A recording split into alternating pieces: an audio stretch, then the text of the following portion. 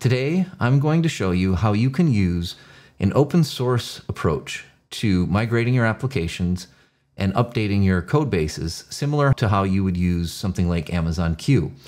So Amazon Q is a software as a service from AWS, and you might have some reservations about hooking your code up and sharing it with a model that is hosted and managed by Amazon. Instead, wouldn't it be nice if you could use generative AI with a model and an open source project that you have complete control over? So that's what I'm going to be showing you today. You can perform similar upgrades. So let's say you wanted to upgrade your code bases from, let's say, a Java 17 to Java 21. That's what I'm going to be showing you today. So we're going to be talking about an open source project called Konveyor AI, so Kai for short. As part of this, we will be taking a look at the performance we get from running the process through using an 8 billion parameter model, generative AI model, and then see what the difference in the results that we get is if we use a 70 billion parameter model. And then showing how the underlying OpenShift allows us to easily run those two models and switch between them and get different results. So we'll take a look at that, and so let's get started. So let's take a look at this. We're not going to go into great detail about the architecture, but you'll notice in this blog post, so if you go to Konveyor, there's an umbrella, basically. So there's a number of projects around migration that are open source, and the umbrella is Konveyor.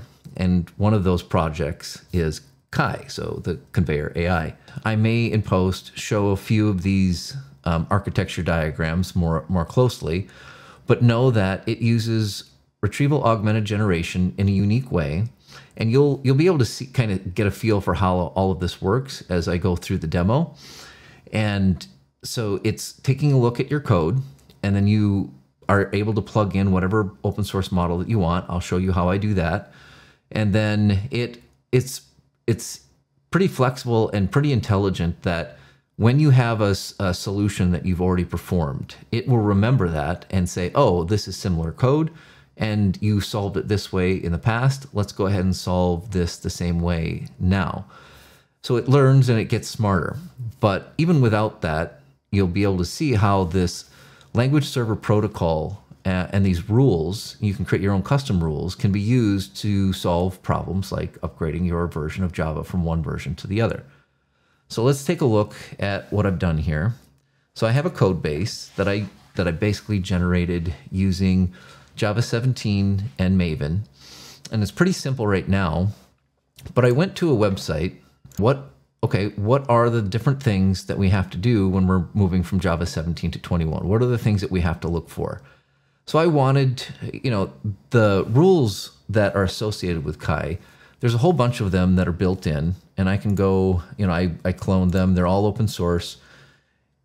If we can't come and look at this, so there's things for EAP6, EAP7, and file mappings, Fuse service works, Hibernate, and then OpenJDK 7 through 21. So there's a bunch of rules built in, but then there's also rules that I was able to make that went into more detail about specific things that I wanted to look for based on stuff like this that's in the open source community. So in this case, there was an example of having somebody implement a get first method that implements the list interface. So in Java 17, this would compile, but in Java 21, that would cause a problem because the list interface then introduced inherently a get first method that does not have this signature. So that caused a problem. So for example, let's take a look at this. So I have a string list. So I just basically created a class called string list. And then let's go ahead and try to compile this with Java 17. So that'll work fine. So if I do a Maven clean and then a Maven install, so this is Java 17, and it compiles just fine. But let's say we switch over to Java 21 now. So I'm going to come in and change my POM file to use Java 21. So I'm going to save that. I'm going to do a Maven clean and a Maven install. And now we get an error. So we don't want to have to go through all of this code when let's say we were to just go through and start upgrading our POM files to Java 21 and then try to, do a Maven clean and a Maven install. We would get a bunch of errors, and then we'd have to go in as developers, try to manually fix all of that. We don't want to do that. So, under the covers, what something like Amazon Q uses is a static analysis tool like OpenRewrite. And OpenRewrite then is combined, so it does its job of looking at different rules, and then it will use generative AI to fix whatever was left over after the static analysis runs. Something similar is happening here. We're using the language server protocol rules, and we're doing static analysis. And then from that, we can iteratively go and make changes or make suggestions to automatically update the code based on very, much more structured rules that Konveyor AI introduces with its architecture. So it's not just haphazardly using retrieval augmented generation. Instead, it's using a very, very flexible framework to get very good results with models that don't have to be very large. So that's what I'm going to show here. Your Visual Studio Code, and you want to add Konveyor AI. And then you will be able to see the Konveyor AI in your installed extensions. And if you click this and then go to Manage and then Settings, you'll see a few things in here. So you can use the default rules, but as I said, I wanted to add something that was specific to the things that weren't in the default rules. And I think you'll get the best results out of building up the rules that that are going to be in your code base, but you only have to then create a rule and solve it once, and then you can solve it again for all of your code bases. I've got a rule that I created. So you essentially have a rule set.yaml file, very simple to create. You give it a name, and then in that same folder, you will have your rule. You give your, so you're going to be using the language server protocol rule format, and you can come in and do things like this. When you have a Java file that has get first in its method name, so in this case, right, if we're talking about an interface that has defined the get first method, we're looking for that, but then it also is implementing, so the location would be implement type. The pattern we're looking for is list. And then this message is what generative AI will also use to help make the right corrections automatically for you. And so let's go ahead and see what we do in order to run this. So let's take a look at the model that's being used. So open the Gen AI model provider configuration file, and you can use any OpenAI compatible model.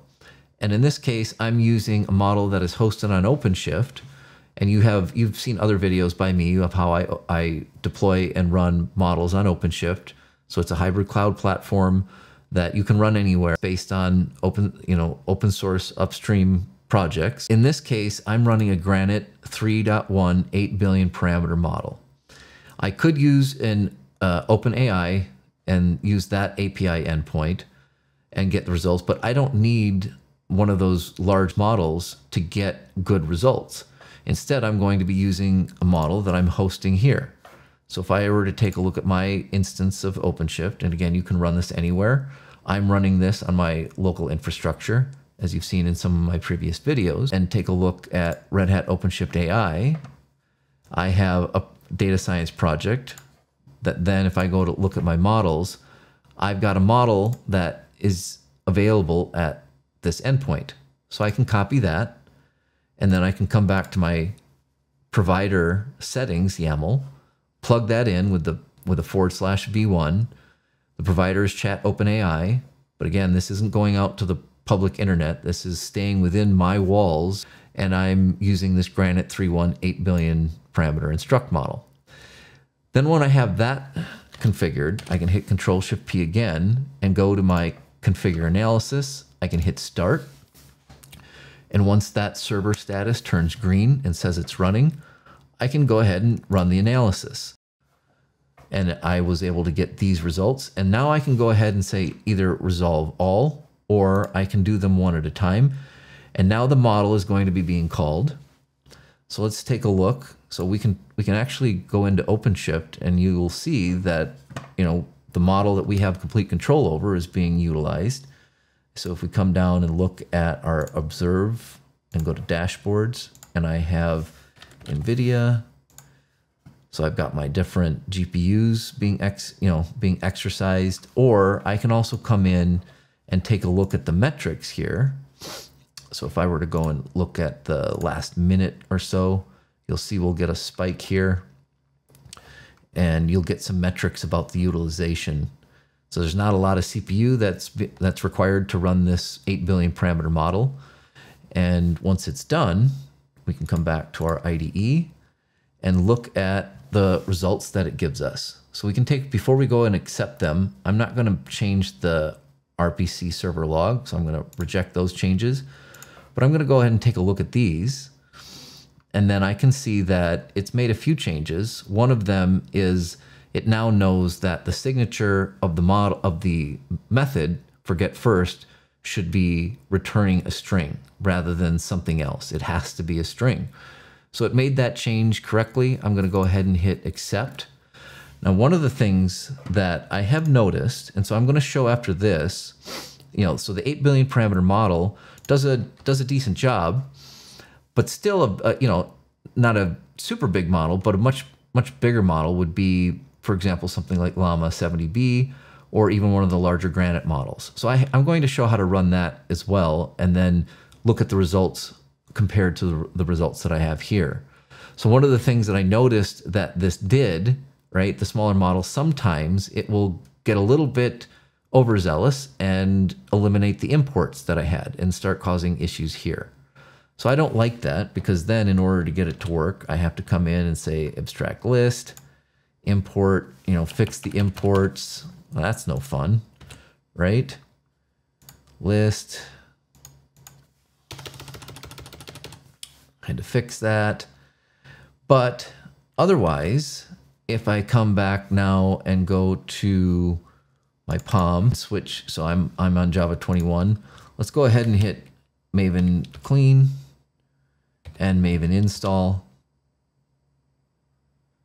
And now it compiles successfully, but it did make some mistakes. So I've noticed that the 8 billion parameter model, you could probably get an 8 billion parameter model like StarCoder and get better results, that because it's been fine-tuned more closely on generating code and understanding code. This is pretty much just a generic, generative AI model, Granite 3.1 8 billion parameter model. But let's instead now run a different model, a bigger model. We can do that with OpenShift. And we can run any model that we want as long as we have the hardware available. Then we'll perform the same action that we did before, only this time with a little bit more capable model, and see if the results are better, because we don't want to have to go in and manually make changes. Rather, we want the generative AI to know what those changes should be, so that there's very little, if at all, manual intervention. So all of these worker nodes have come up, and we didn't have to do anything other than apply that YAML, and OpenShift figured out how to run that model across all of my 8 GPUs. I'm going to go to networking. This is the endpoint, and we can take this, and we're going to plug in the address up here, do v1 models, and then this is the name of our model. And if we go back and plug that in to our provider settings,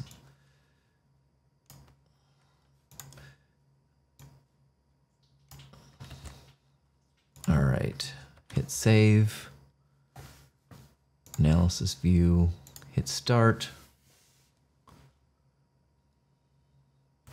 Okay, it's running.